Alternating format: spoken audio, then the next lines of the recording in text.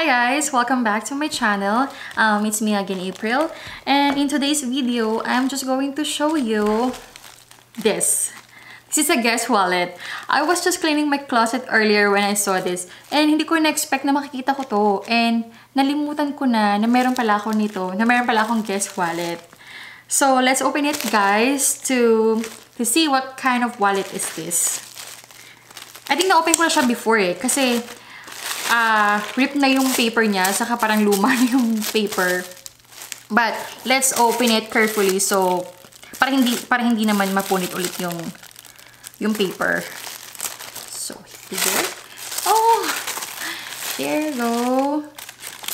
Oh yeah. Here it is.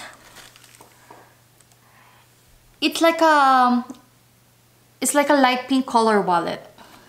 And it's kind of big for me.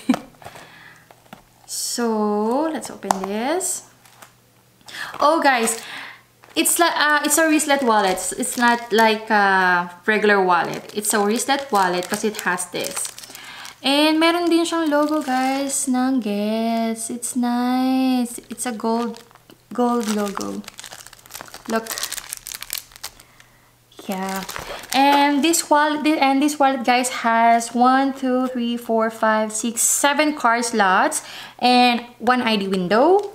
And there's also 1, 2, 3 pockets where you can put your cash, your bills, your cash bills, your receipt, or some cards.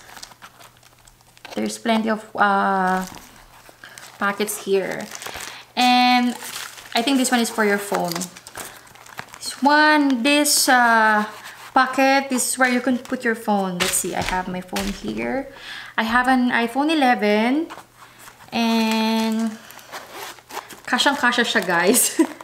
Kasyang-kasya siya dito sa wallet na to.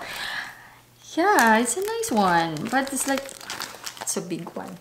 It's a big wallet for me. I can't remember talaga bakit hindi ko siya ginamit agad. Bakit nasa closet ko lang siya at nasa packaging pa rin. Pero maganda siya guys. I think I bought this 2 years ago. Yeah, 2 years ago at a Guess website. Yeah. So this is a nice wallet. And oh yeah, the color is the blush combo in group of Destino. I think Destino guys, Destino is the product name, and it is the price is $29.99. It's a Canadian dollars guys, okay? And yeah, this one is nice. This is cute. Oh yeah guys, I think I remember na. Maybe because kaya hindi ko siya ginamit kasi ang gamit kong bag before is the crossbody na maliit lang. So, ang magkakasya lang is a tiny wallet na hindi ganito kalaki. Yeah, that's why. And as a comparison, I have my Kate Spade wallet here. And this is the Guess wallet. Look at the difference between the two of them.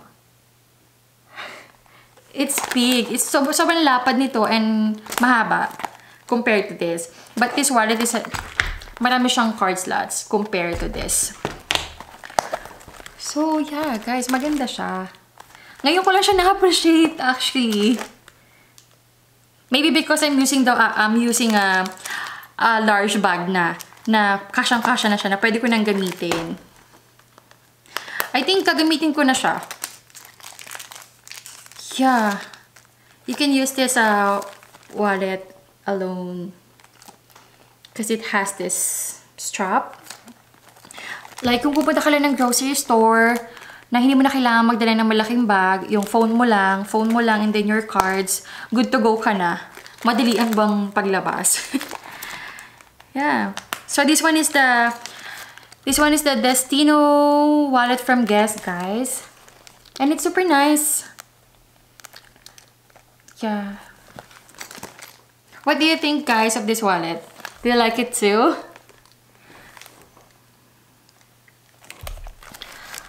Okay, I will just try to put my cards in here and see kung magiging bulky ba siya. Kung magiging bulky ba siya or mahihirapan ba akong i-close and open this bag.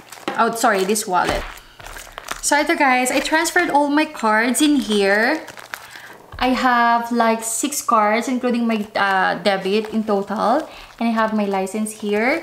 And I put my cash here, my $5 cash. And some receipt and my health card ID and some receipts as well. And then, let's see. I have my phone here na guys, okay? So, let's see if maka-close natin siya ng maayos. Yeah. Okay pa din siya guys. Maganda pa rin. Maayos ko naman siya na isara. So, I'm gonna use it na talaga. Ito na talaga. I transferred na yung laman nito. My only problem is I have lots of cards. Like, you know, the rewards cards, the points card, the Tim Hortons cards, the Boston Pizza cards, and my insurance cards. So, yun lang yung hindi ko na i-transfer, guys. Kasi, hindi na siya kasha. Kasi, it only has like 7 card slots. And, kapag nilagay ko pa siya dito, baka yun na. Baka doon na siya maging bulky. But, all in all, I think I will love this wallet. So guys, yun lang. I hope you like this video. And if you have some questions or you have some opinions on this video, please let me know, comment down below. And please don't forget to like this video and subscribe to my channel. Thank you for watching guys and see you on my next video. Bye!